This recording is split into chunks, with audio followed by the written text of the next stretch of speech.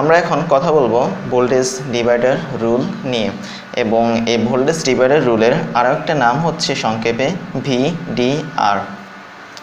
So প্রথম প্রশ্ন হচ্ছে কোন সার্কিটের মধ্যে আমরা এই ভোল্টেজ ডিভাইডার রুলকে ব্যবহার করব। আমরা সাধারণত সিরিজ সার্কিটের মধ্যে ভোল্টেজ ডিভাইডার রুলগুলোকে ইউজ করি। সিরিজ সার্কিট হচ্ছে যে সার্কিটের মধ্যে রেজিস্টরগুলো সিরিজে কানেক্ট থাকে, অর্থাৎ একটার লাস্ট টার্মিনালের সাথে আরেকটার ফার্স্ট টার্মিনাল কানেক্ট থাকে। সো খেয়াল করো, আমাদের এখানে একটা সিরিজ সার্কিট দেওয়া আছে এবং এই সিরিজ সার্কিটের মধ্যে ভোল্টেজ সোর্স ভি এর সাথে R1, R2, R3 থেকে R6 অর্থাৎ এই 6টা রেজিস্টর সিরিজে কানেক্ট করা। এবং আমরা জানি কোনো একটা ভোল্টেজ সোর্স থেকে যখন কারেন্ট ফ্লো হয় তখন সেই কারেন্ট সিরিজ সার্কিট দিয়ে কখনো ভাগ হয় না, অর্থাৎ আমাদের এই ভোল্টেজ সোর্স থেকে I1 পরিমাণ কারেন্ট যেহেতু এই প্রত্যেকটা রেজিস্টর দিয়ে ফ্লো হচ্ছে, কাজে এই I কারেন্টটা কখনোই এখানে ভাগ হচ্ছে না। কিন্তু আমাদের একটা বিষয় মনে রাখতে হবে, সিরিজ সার্কিটের ক্ষেত্রে প্রতিটা রেজিস্টরের মধ্যে অথবা প্রতিটা সার্কিটের ইকুইপমেন্টের মধ্যে ভোল্টেজটা ড্রপ হয়, অর্থাৎ ভোল্টেজটা ভাগ হয়ে যায়। কাজে আমাদের এখানে প্রত্যেকটা রেজিস্টর, এই 6টা রেজিস্টরের মধ্যে দিয়ে ভি পরিমাণ ভোল্টেজটা ভাগ হয়ে যাচ্ছে। এখন ধরা যাক আমাদের R1 রেজিস্টরের দু প্রান্তে এই ভি পরিমাণ ভোল্টেজটা ভাগ হয়ে V1 হলো এবং আমরা এখানে পজিটিভ চিহ্ন দেওয়ার কারণ হচ্ছে কারেন্ট রেজিস্টরে যে প্রান্ত দিয়ে ঢুকে তাকে আমরা পজিটিভ টার্মিনাল ধরবো এবং যে প্রান্ত দিয়ে কারেন্টটা বের হয় অর্থাৎ কারেন্টটা আমাদের এদিক দিয়ে বের হচ্ছে তাই আমাদের এই প্রান্তটাকে আমরা নেগেটিভ টার্মিনাল ধরবো। কাজে আমরা এরকমভাবে যদি প্রত্যেকটা রেজিস্টরের দুই প্রান্তকে আমরা মার্ক করে ফেলি তবে জিনিসটা দেখাবে ঠিক এরকম।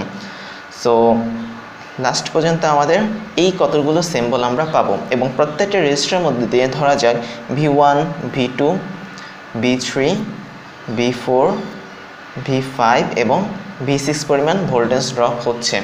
কাজে আমাদের এখানে কন্ডিশন হচ্ছে ভোল্টেজ ডিভাইডার রুল সেসব ক্ষেত্রে আমরা ইউজ করব যেসব ক্ষেত্রে আমাদের রেজিস্টরের দু প্রান্ত দিয়ে ভাগ হয়ে ভোল্টেজকে বের করতে হয়।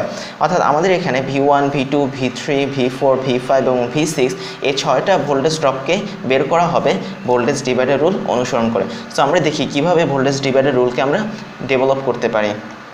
আমাদের এই সার্কিটের মধ্যে যে টোটাল কারেন্ট I, এই আইটা হচ্ছে আমাদের ওহমের সূত্র অনুসারে I is equal to voltage divided by হচ্ছে রেজিস্ট্যান্স।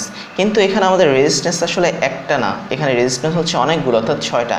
এবং খেয়াল করো এই 6টা রেজিস্ট্যান্স একত্রে সিরিজে কানেক্ট আছে, তাই রেজিস্ট্যান্সগুলো যখন সিরিজে কানেক্ট থাকে তখন তাদের যোগফলটাই হয় এই টোটাল রেজিস্ট্যান্সের ইকুইভ্যালেন্ট রেজিস্ট্যান্স। কাজে আমরা এখানে এই সবগুলো রেজিস্টরের মান পাবো RS is equal to R1 plus R2 plus R3 plus R4 plus R5 plus R6 অর্থাৎ এই 6টা রেজিস্ট্যান্সের যোগফলটাই হচ্ছে আমাদের এই সার্কিটের টোটাল রেজিস্ট্যান্স। কাজে আমাদের RSটা হবে এখানে নিচে এবং এটা এসেছে হচ্ছে ওহমের সূত্র অনুসারে, তাই আমরা এটাকে 1 নং ইকুয়েশন দিতে পারি।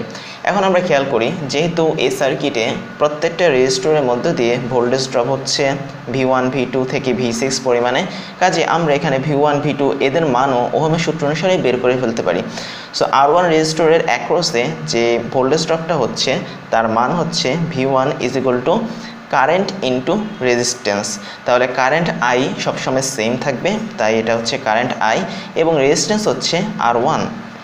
ঠিক একইভাবে V2 রেজিস্ট্যান্সের মান ওহমের সূত্র অনুসারে IR2, V3 এর মান IR3, V4 এর মান হচ্ছে IR4, V5 হচ্ছে IR5 এবং সবশেষে V6 ভোল্টেজটা হবে IR6। অর্থাৎ এখানে V1 থেকে V6 হচ্ছে প্রতিটা রেজিস্টরের মধ্যে দিয়ে ভোল্টেজ ড্রপের পরিমাণ এবং এই ভোল্টেজ ড্রপের পরিমাণ হচ্ছে ওই রেজিস্টরের মান এবং সেই রেজিস্টর দিয়ে যে পরিমাণ কারেন্ট ফ্লো হচ্ছে তার গুণফলের সমান। কাজে আমরা এখানে পেয়ে গিয়েছি প্রত্যেকটা ভোল্টেজ ড্রপের মান, কিন্তু আমাদের এখানে ভোল্টেজ ড্রপের মান জানার জন্য আমাদের এই জিনিসগুলোর মান জানা লাগবে। আমরা আবার দেখি 1 নং ইকুয়েশনে I এর একটা মান বের করেছিলাম যার মান ছিল V অথবা সার্কিটের টোটাল ভোল্টেজ ডিভাইডেড বাই সার্কিটের ইকুইভ্যালেন্ট রেজিস্ট্যান্স। তাই আমি যদি এই প্রত্যেকটা V এর মানের মধ্যে I এর মানটা বসাই তবে আমাদের নতুন যে মানগুলো পাবো সেগুলো হবে V1 is equal to I এর জায়গায় আমি এই জিনিসটা বসাবো, তাহলে এই জিনিসটা মানে হবে V divided by RS into A R1 এবং এটাকে যদি আমি একটু সুন্দর করে লিখি তাহলে জিনিসটা হবে R1টা এখানে রেখে আমি RSকে নিচে রাখবো এবং এর সাথে Vকে গুণ করে দিব। তাহলে খেয়াল করো V1 পরিমাণ ভোল্টেজ ড্রপের মান হচ্ছে এই R1 রেজিস্টরের দু প্রান্তের ভোল্টেজ ড্রপ অর্থাৎ R1 ডিভাইড বাই হচ্ছে সেই সার্কিটের total resistance into total voltage source.